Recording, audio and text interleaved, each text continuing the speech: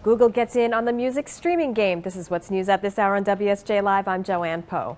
Google is set to launch a paid subscription music streaming service as soon as this week, according to people familiar with the matter. The service would be similar to Spotify. Today, Google is hosting its annual conference for developers, Google I/O, and could officially unveil the service then. Google has signed deals with Universal Music Group, Sony Music, and Warner Music Group. And in other Google news, CEO Larry Page ending speculation about his health, disclosing that he has a rare vocal condition that has weakened his voice. Mr. Page posting on Google Plus that he's been diagnosed with vocal cord paralysis, which does not affect his day-to-day management. Meantime, Wal-Mart goes it alone in Bangladesh, the company breaking with major European retailers by announcing its own plan for improving safety at garment factories in the country after a disastrous collapse at a factory last month left over 1,000 people dead.